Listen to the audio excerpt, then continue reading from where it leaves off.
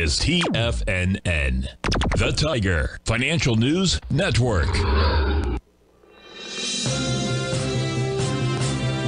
TFNN Headline News Update. Good morning, everyone. Basil Chapman. This is the 10 o'clock Tiger Financial News Network market update on the second day of April, Tuesday. Looking at the Dow down 475 at 39,092 out of nowhere. That's what we've been talking about. The selling will be a rug pull. It'll come from nowhere. And that's exactly what we've got.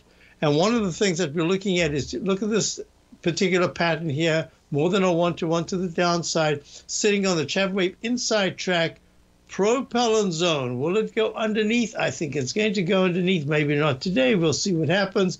This is really important at the 39,107 level in the Dow. The S&P was doing so nicely that out of the blue, rug pull, down 51 points at 51.91 and underneath the 14-period moving average.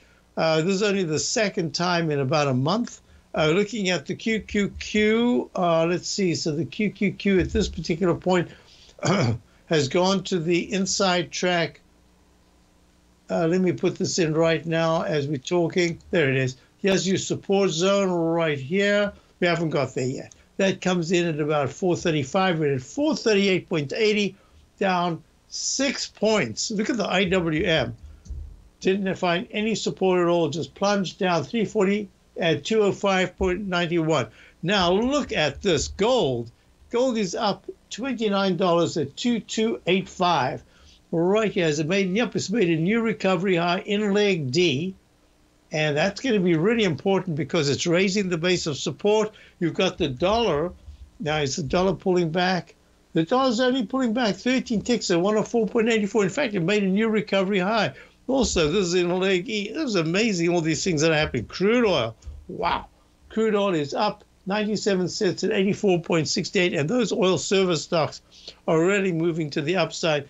Now, this is the big thing. I spoke about it yesterday. I said this is going to be the trigger for me to reinstitute the Chapman Wave Dark News Index.